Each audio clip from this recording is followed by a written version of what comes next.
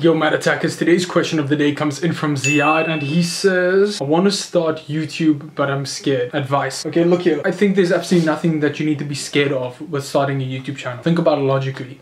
What is scary about starting a YouTube channel? You're literally creating an account on a social media platform. I think why you were scared, or the reason why you are fearful, or why you have any apprehension is probably because you're worried about what other people are going to be thinking of you or the content you're putting out. Because when you look at starting a YouTube account as a logical objective thing, there's nothing scary about it. And I don't think that the fear of worrying about what people are gonna think about you is unrealistic or not natural. I think everybody has it. I just think the way to overcome that is by not giving a shit. And in order to do that, you need to ask yourself, why are you starting the channel? What is the purpose of it? What are you hoping to obtain or achieve through this channel? For example, I put out, I think at the time of making this, I've got over 580 videos and I have less than 400 subscribers. If I cared what people thought of my content and I was worried about the likes or the views or the subscribers, I would have stopped a long time ago, because there's almost 600 videos and I don't even have 400 subscribers. So I'm doing it for legacy. I'm doing it because I want to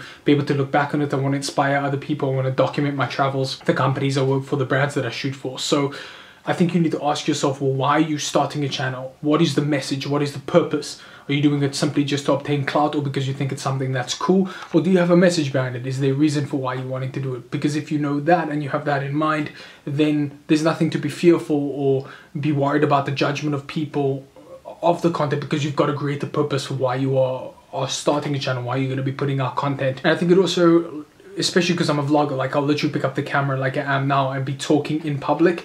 When you can understand that the audience, the people who are watching and consuming your content, are more important than the motherfuckers around you, and if they're judging you or if they're giving you strange looks or something like that, they don't matter. Who matters are the people who are consuming your content. You and all the other Mad Attackers are the ones that matter. I don't know how to make you get over the fear of other people, their opinion or their judgment of you, but just realize that 5 seconds later, after they're done judging your content, they are most likely going to be thinking about their own shit, or worried about their family, or consumed with something else that is more important to them. So if to you it's important to put out content and start a YouTube channel, then do that. Because waking up 30, 40, 50, 60 years when you're 90 years old and you can't start a YouTube channel and have the longevity you could as when you're a teenager, or in your 20s or in your 30s, that regret is absolute poison. And the only way you cannot regret starting one is to start one. So reverse engineer that. I hope that helps. I just think if you've got a great reason for doing it, then the fear of judgment will go away.